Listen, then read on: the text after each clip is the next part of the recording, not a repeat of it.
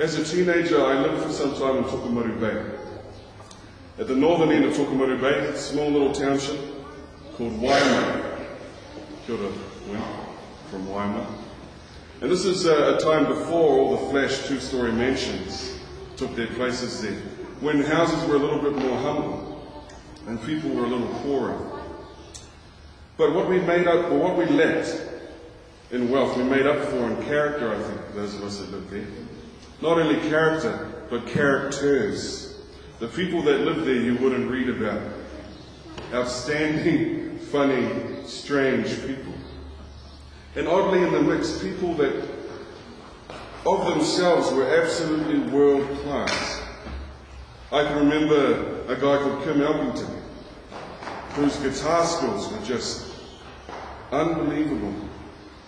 A world-class flamenco and lead guitarist. He would sit on our porch, fingers blazing across the fretboard, while the rest of us teenagers tried to keep up with him. And he'd regale us with stories of his time at Brigham Young University in Hawaii, where he learned to play the guitar by dodging the classes that he should have been attending. Or there was Phil Kururanga. Some of you might be related to him. At one point, I think in the late 70s, he was rated as the 6th strongest man in the world. He represented New Zealand at the Commonwealth Games, had an unfortunate incident where his leotards tore in the middle of a great lifting. But this man had immense strength. We went to a church service I once at a church in Gisborne, and he was hemmed in by a mini. His car was hemmed in by a mini, and his solution, he picked it up and moved it.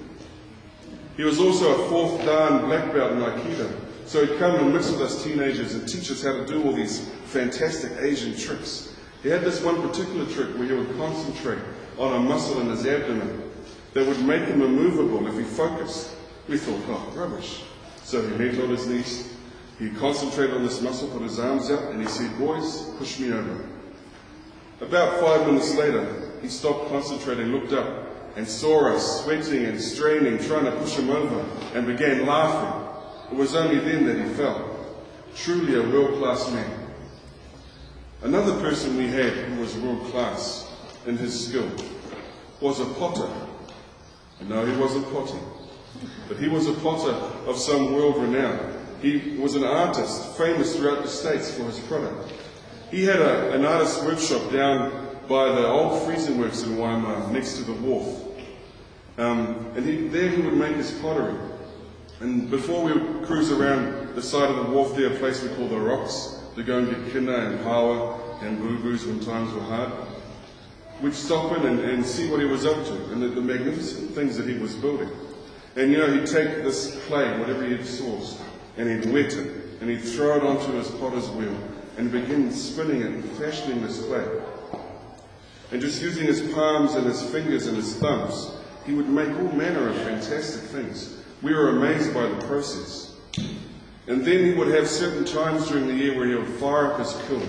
Before he had a gas kiln, which became all automated and made it much easier, he had a wood-fired kiln, which was an extreme process to watch, because it would take some 2 or 3 days for him to fire his pottery in his kiln. He'd have to bring it up to the right temperature, around about 600 degrees, I think, from memory, and he'd have to stoke this thing continually, day and night. And at a certain part of the process, he'd have to be throwing in wood almost every 3 to 5 minutes, just to keep the temperature up. And when he had finished, out would come the products of his hand, the vessels that he had made from clay and water. And these things would be glossed and would be hardened and would be beautiful.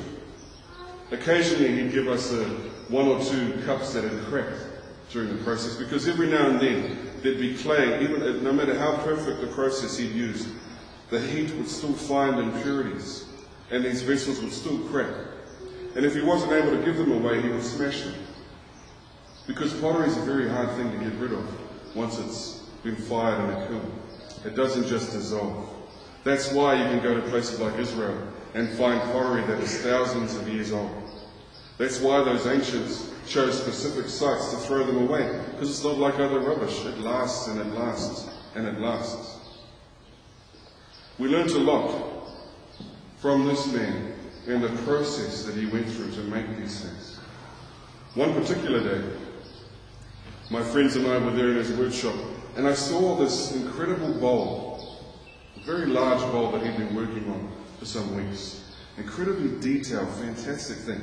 He had, instead of spinning it on the wheel, he had taken time to mold the clay with his hands and to begin to layer this bowl, one strip of clay at a time. And every now and then he would break the sequence and introduce figurines, people, trees, birds, fish. It was a representation of Tokomoto Bay. Just an outstanding work of art. And the top layer had all these popo that represented the various marae, iwi and hapu that were around the place. Just an outstanding thing. I was 17 years old and I had to touch it.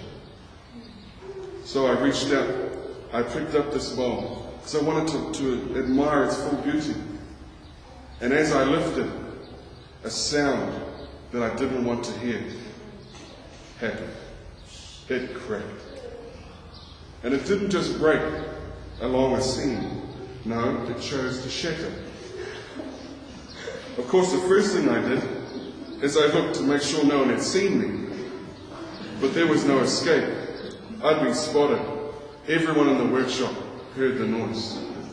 And the potter, you should have seen his face. It was a mix of terror and anger like you've never seen. You know what? I don't think he's forgiven me since. I see him every now and then in Gisborne. I say, "Oh, kia ora." And he goes, He remembers me as a boy that shattered weeks worth of work. You see, the problem that I didn't pick up with that particular bowl was that it hadn't been fired in the kiln. It had air dried. It looked hard. It felt hard when I picked it up, but it had no strength. As soon as the pressure of my hands and the pressure of gravity came to bear, it shattered. It let go. And it wasn't the only thing that shattered, the dreams of the potter. This was meant to be the primary exhibit piece when he travelled to New York. Yeah, his dreams were shattered too. That's why I never forget it. It was quite a lesson.